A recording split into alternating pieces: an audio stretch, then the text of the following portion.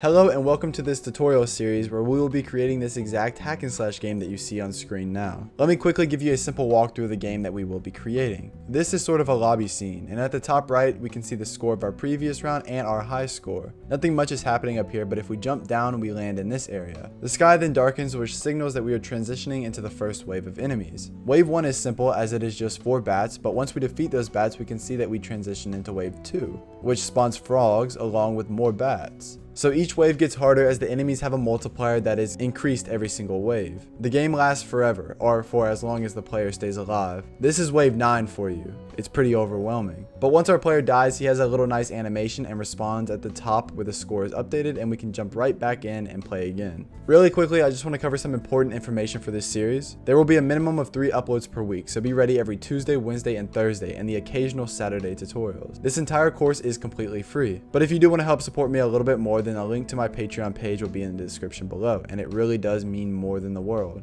If you have any questions about anything, then let me know in the comments and I will be sure to help you out. Thanks. Remember to subscribe to help YouTube push this Godot hack and slash series to more aspiring game developers, and let's begin. Okay, so to get started with this tutorial, we're going to go up here and we're going to click new in our Godot, and we're going to name this project our hack and slash project because that's what it is. We're going to name it that, and then we're going to browse, and I'm going to save it to my desktop. Select current folder, create folder for our hack and slash game up here, and then we can go and click create and edit, and it's going to load in Godot, and it's going to launch it with a empty project for us. Now there are a couple things that I do want to go over here and some ways that we're going to organize.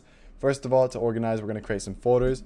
We're going to have one folder that's going to be for our artwork, and I'm going to tell you how you can get all that for completely free. Download it to your device so you can work through this with me step by step. We're also going to have a folder for our scene or for our scenes, and then we're also going to have a folder for our scripts, right? Those are the 3 main folders that we're going to get going with and get this project started off with.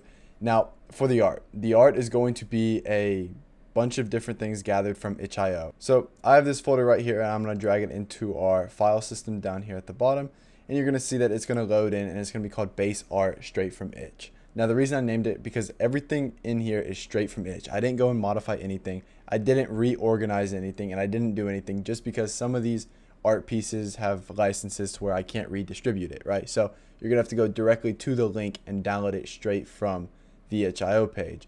So of course, all the art in here we're not going to be using. We're just going to be using some of it, but I left it just like this. So as we're going through the series, it is going to look the exact same in your project as it is going to look in mine because I did not reorganize the art. So everything should be organized. These are going to be the folders you download. So from one itch.io page, you're going to download this folder. From another, you're going to download this folder. From another, you're going to download this folder. And from another, you're going to download this folder. You can drag these into your project, add them into a base art folder like this. Now I just did this on my computer, so that's why it's called base art straight from itch. But I'm going to take these 4 folders, I'm going to move them into our art folder that we just created, and then we can remove this base art folder here. And again, all of the links to these 4 different folders are going to be linked down below to all the 4 different itch.io pages to where you can go and download them, so we can get going with this series and we can all have the same art and the same organization, so everything looks the same and we can go through this step by step. Okay, so let's start with episode 1, and let's keep it pretty basic today. Let's just start with the main scenes and create the tile maps and maybe the collisions for the scenes. So our first scene, we're going to go up here and we're going to click on 2D scene, and we're going to name this scene our lobby level because this is going to be the lobby area. This is going to be the starting level. This is where we're going to come whenever the game is not currently in progress. Okay, so then we can go to our lobby level and we can add in a tile map. Now this tile map is going to be the island for our lobby world. So we can click on tile set over here, create a new tile set. The tile size is going to be 32 by 32 because that is what our sprite sheet is. Then if we come down here to the bottom, we're going to see tile set. We can click on that and we can drag in our tile set 36 by 36 PNG, which is going to be from a background folder. And we can click yes, and it's going to automatically create all these tiles. So if we go to our tile map tab down here, you're going to see that we can click on these tiles and we can drag and we can draw them. If we zoom in very close, they're going to be a little bit blurry, and that is because we have to go up to our project settings, and we're going to actually have to change in our texture from linear to nearest. If you see and we do that, you're going to see that it automatically goes into a sharp pixel because it automatically adjusts the texture of the project, right? So yep, basically how we do it is we can drag and drop like this, and we can just kind of draw out a little island and however we want to do it. So let me draw one out real quick that looks right, and I'll be right back.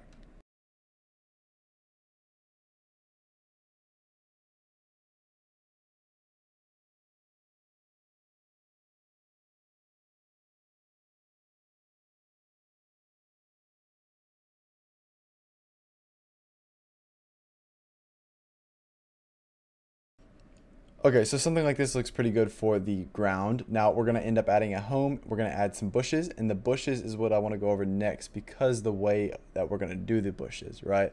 So up here at our lobby level, we can just name this our ground tile map. Then we can go in and we can add in another tile map, and this tile map is going to be called the bush tile map, or we could call it the background tile map or something like that. We'll call it the bush because the only thing we're going to be using it for is bushes. So we can click on new tile set, come over here, create a new one. This time we want to leave it at 16 by 16. Come down here to tile set, and we can drag in our bush sprite sheet just like this and automatically create the tiles. Now the way that we're going to do this is going to be a little bit different. We're going to end up using layering, right? So the darker we're going to want to be in the back because we want those to show behind this bush. So to do that, we can go over here to our layers in the inspector, and we can add in another element, and we're just going to leave it as layer 0 and layer 1. Layer 0 is going to one that shows behind, and then layer 1 is going to show in front. So for layer 0, we can start with this type of bush, right? And we can just add a corner right here, and then we can add maybe a couple right here. And remember, we're going to want a house or something, and it's going to cover up what's here. So we can end it here, and we can always come back and we can always change this up. We can just keep this a straight line because the house should cover this up here. Come all the way down to the ground. We can come out here. Maybe we want it to come more of like this way, and then we want it to come out again, and then maybe we want it to drop down here, and then something like this, right? And then we can just end it there, right? Because right here it looks a little funny, but I promise it's going to come together as we keep on adding to our map. Now from layer 0, we can go to layer 1, and we can add in some normal bushes. These normal bushes, we can start them from the ground. Maybe we want to start here, and then maybe we can come up. We can connect these just like this, or maybe we want to go, or we can just leave it like this, right? But maybe we want to overlap this a little bit more. Maybe it'll look a little bit better if we come and we start out here, and then we come up right here like this. Or maybe we can come and do a straight there like that, and then we can try and go all the way up like this, all the way over here, and then maybe we can kind of like cut back down like this. For sake, maybe like this. Let's see how this looks. It's gonna cover up those barrels, of course, but maybe we can do something like this, right? And then we can go and we can put this behind this tile map because that's where it's going to be. And you're going to kind of see it looks a little funny, but it doesn't look bad. And we'll keep it like this. We can always come back and we can always change it later on. So make sure bush tile map is above the ground tile map in the scene tree up here like this. So it shows behind. You're going to see that these bushes, they're kind of like they're behind these bushes just like they should be. But they're also look weird. So let's go up here and let's just drag in our house. It's going to automatically create our house as a sprite 2D, which is exactly what we want. And our house is going to almost look perfect already, right? So we can do something like this. We can position it maybe right here, and that looks fine. And then we can go and we can just drag in our tree, and we can throw our tree maybe right here, and that is a scene that is pretty much set up for us, right? I want to go up here to our lobby, and I want to add in a static body. And the reason I'm going to do this static body is because this is going to be more of just we're going to use this as sort of like a folder, right? So we can say our sprites, right? Our background sprites, or we can just call it our sprites. We'll call it background sprites, something like this, right? Just so we know. And then we'll end up later adding our collisions, or our major collisions within here, just so it keeps everything a little bit more organized.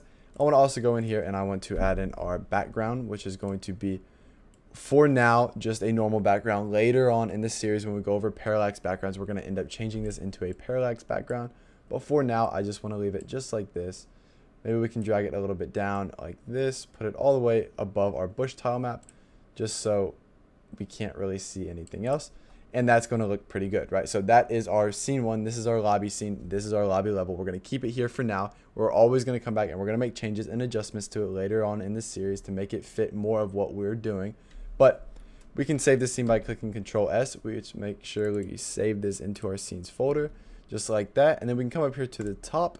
We're going to create another 2D scene. I'm going to move this move through this one a little bit quicker just because it is kind of the same thing that we're going to be doing, but we're going to call this our stage level.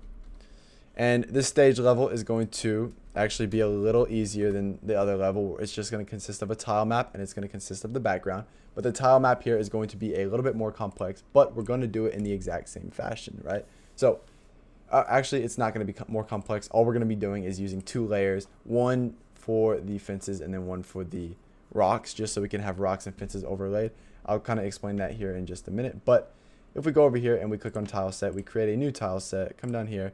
We're just going to use the exact same tile set that we used last time. And we're going to create all the same tiles. And we forgot to change it. So let's remove this. Let's go up here. Let's change this by 32 by 32. And then let's drag in our tile set again, automatically create the tiles. And you're going to see that everything is going to come up.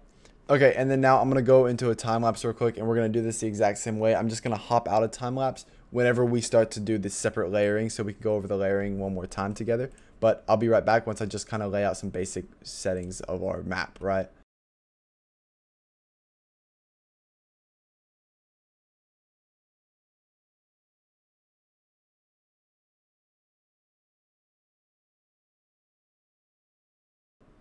Okay, so this is some basic grounding for our level. Now, what I want to go over is I want to go over these rocks, right? So we have these rocks here and we have these fences. Now, we're going to have to do one of these on a separate level because we want something to be in front of the other, right? So we're going to want the rocks to be in front of the fence. So we're going to put the fences here on level 0. So when we go to layer 1, we can put the rocks.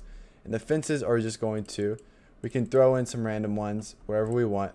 And then we can fill in the rest with the other ones. So it kind of looks like they're a little different throughout the entire thing, and it gives it more of this like run down kind of like jaggedy look more than just like a perfectly straight, you know, fake looking fence, because no fence is perfectly like the exact same every single one. They're all going to be different. So that's what we're going to do.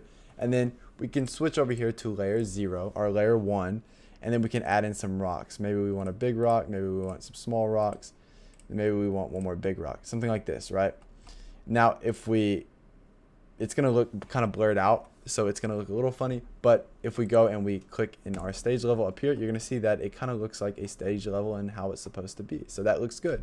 Then we can go up here and we can add in, again, whoops, I don't know why I'm going up in there. I'm meant to drag in this background here, this background sprite.